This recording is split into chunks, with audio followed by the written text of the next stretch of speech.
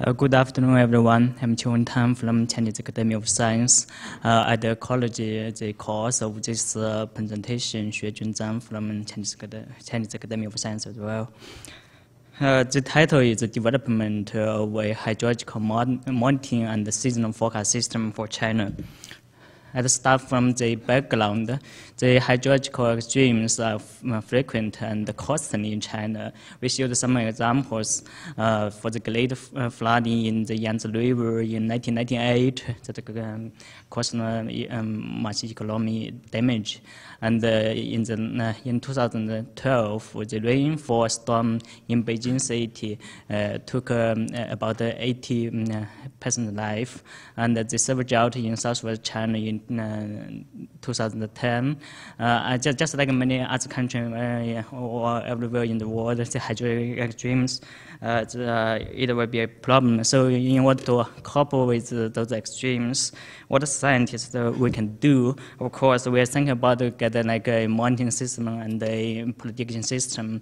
In China, the National Climate Center of China is providing the climate monitoring and prediction of China.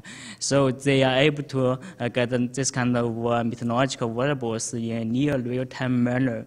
But to date, we don't have a large-scale hydrological monitoring system yet.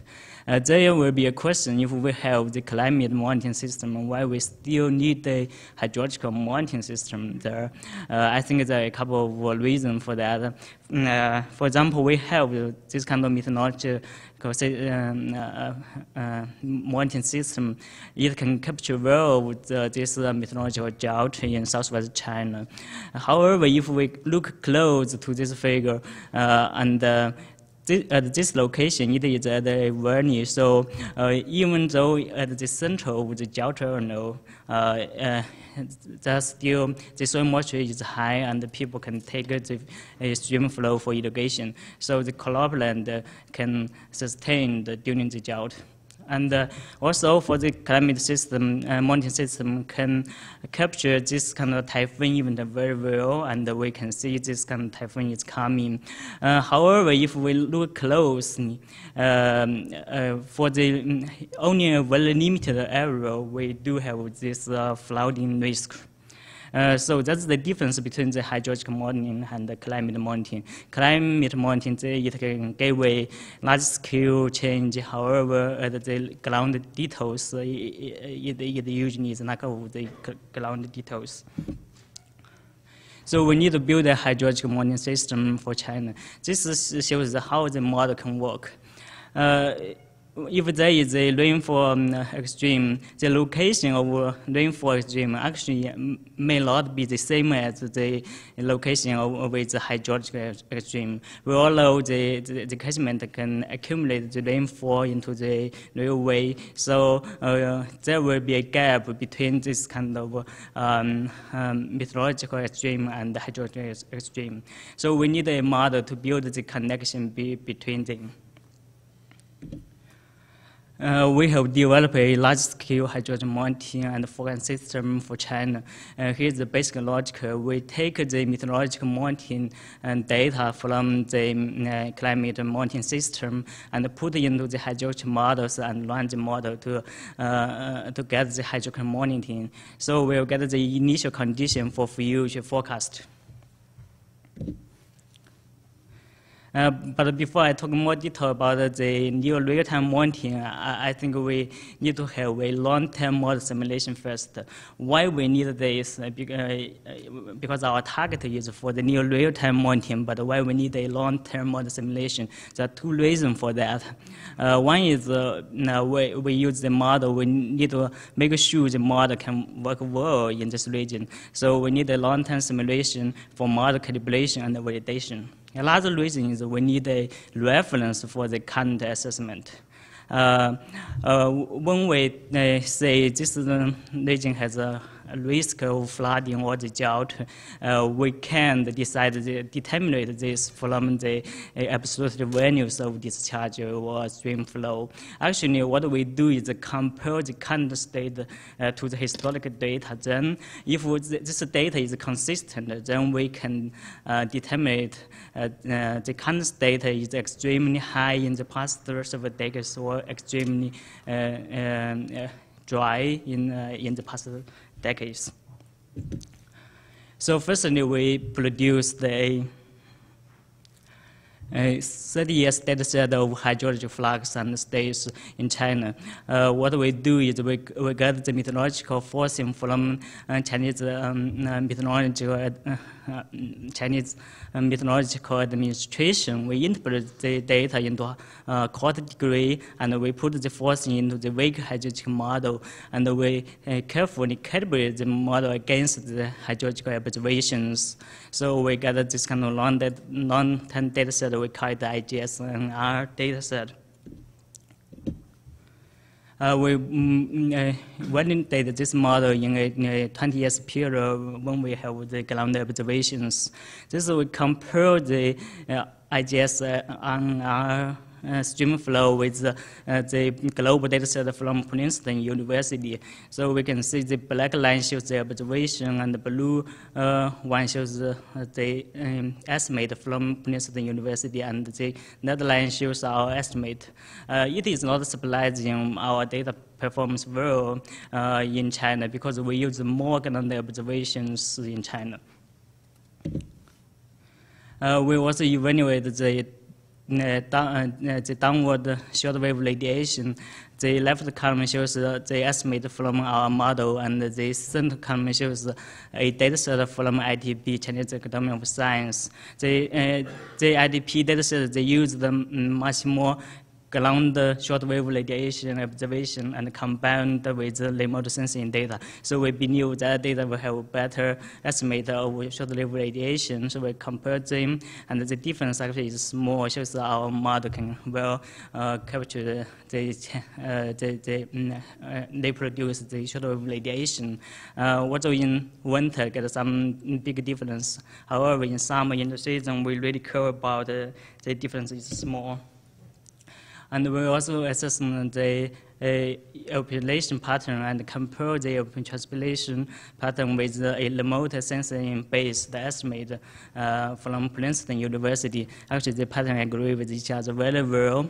But if we calculate the relative difference, the relative difference is small in the eastern China, however, it's large in the west. There are two reasons. One reason is in western China, the population is small. So when we calculate the relative difference, it usually small difference makes the large relative difference. Another reason is in western China, we don't have much ground observations, so the data quality may be a problem in that side.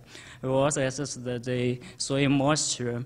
We cannot compare the soil moisture, the station directly, so we compare the autocorrelations of soil moisture. It shows the memory of the soil moisture.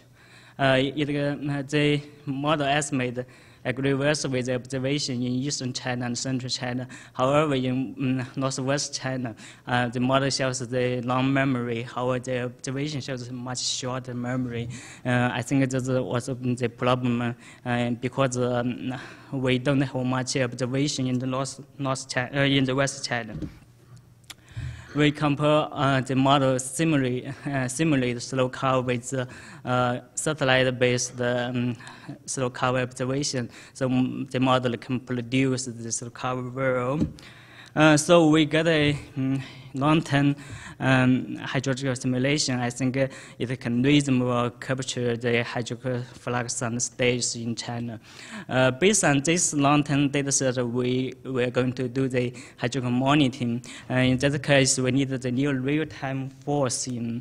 Now we are not able to get the new real-time precipitation observation from ground stations yet. So we decided to use the satellite to train real-time precipitation input the model. The issue is how to make them consistent. This slide shows the comparison between the satellite and the ground observation. So actually the data is not consistent. So the TRMM data always made precipitation at all those large river basins in China.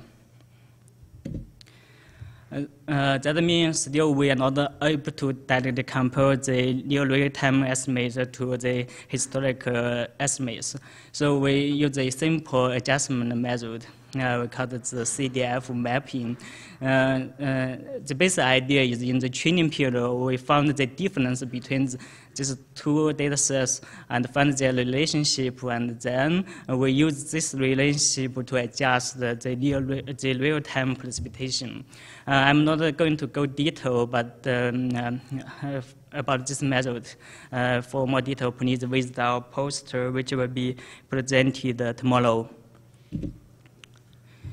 So this shows the performance of this adjustment. Before adjustment, there are large difference between the ground-based and the satellite estimate. After adjustment, all the grades goes to the 1 to 1.9. And we also compare the total rainfall volume at the 10 largest river basin. So before adjustment, if we use the satellite data, it will overestimate the rainfall, but after adjustment, it will agree with the observation-based estimate. We compare the hydrograph at the basin. Of course, before adjustment, if we directly use the satellite data, actually we will get a much higher stream flow that will cause much more force alarm of flooding risk. So after adjustment, it will agree much better with the observations. For the high flow in flooding season, it is the same. If we use the satellite data directly, it will get much more high flow, and after adjustment, it will be much close to the observations. Here shows an example of the hydrological monitoring during a typhoon event. So just in 2013, before Typhoon Haiyan hit the South China, so at the beginning, we found the high risk of the southern island. And during the event, the large part of the South China will have high risk of flooding. And after the typhoon event, the flooding risk is gone. So here is the summary. We have developed a long-term hydrological data set in China, which provides a baseline for real-time monitoring. We have established a satellite-assisted hydrological monitoring system in China. This system may provide useful information for disaster mitigation and water resource management for China. There's certainly some future work we can do. For the regional operation, we did not consider it in our study. However, in China, we have many big dams. This should be considered in the future. And basically, we haven't done the forecast yet. So for the next step, we will use ESP or climate forcing for the forecast. Yeah, that's all. Thank you.